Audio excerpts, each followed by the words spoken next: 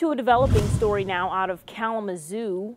A man is in jail after police say he stabbed and killed his wife. New tonight, we're hearing from neighbors about the family. News 8's Jacqueline Francis has the latest from Kalamazoo Township. Neighbors are still in shock tonight, saying they were woken up by police sirens around 1:30 this morning, never guessing something like this could have happened.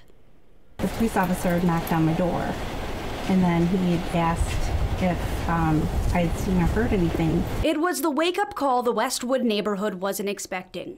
Police officers canvassing the area. He said there wasn't any fire or gas leaks, so I was not sure what was going on. Just a few doors down, tragedy had struck.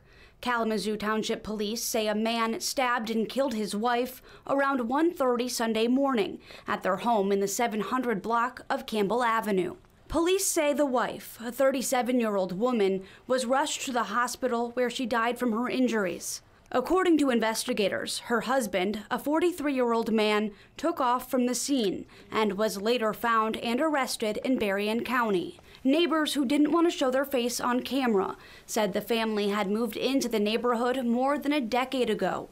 Telling News 8 both parents worked a lot, so they didn't see much of them. But their kids, 2 boys and a girl, were often seen playing in the neighborhood. My heart hurts so much for the family and the kids. We've lived here almost 30 years and something like this has never happened. Police say the kids are now in the care of other family members. No names have been released at this time, though police say the husband is currently being held at the Kalamazoo County Jail. Anyone with information about what happened is asked to call police or Silent Observer. Reporting in Kalamazoo Township, Jacqueline Francis, News 8.